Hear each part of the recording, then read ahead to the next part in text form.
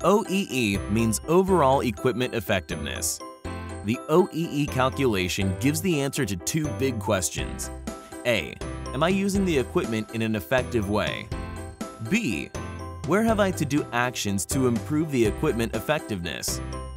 Before moving to the OEE calculation, it is important to understand that OEE, one of the indicators of the TPM, and the TPM is one of the lean tools. To understand the OEE, it is crucial to introduce the 6 big losses. As for the 7 wastes in a process, a machine does not produce value if one of the following losses occur. The 6 big losses are 1. Breakdown, 2. Changeover, 3. Minor stops, 4. Reduced speed, 5. Scrap, rework, yield, 6.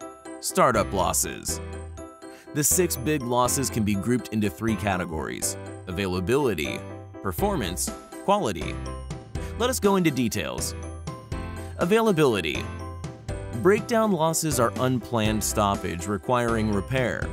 Changeover and adjustment losses occur when changing over between products. Performance. Minor stops and idling are often defined as stops taking less than 10 minutes. Reduced speed losses result from the machine running at less than the design speed. Quality. Defects result in scrap or rework and are the result of any problem that causes the machine to work outside of the specification limits. The OEE is the product of these 3 factors expressed in percentage. OEE equals 88% times 83% times 86% equals 63%. The world-class OEE is recognized to be 85%. Are you okay so far? After the theory, let me explain how to calculate OEE into reality. Step 1. Plan carefully which machine you want to perform the OEE calculation. Is the machine a bottleneck? Is the machine overproducing? Step 2. Involve operators and create a cross-functional team. Typically, operators love machine running without problems. Step 3. Start collecting reliable data.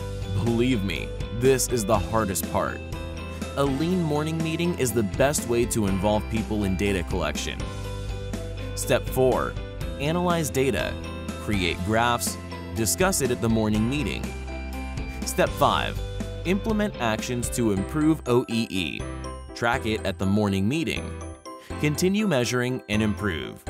Remember, the OEE calculation is not the goal. OEE calculation is a way to understand what is limiting the productivity of a machine and indicate where to act to improve.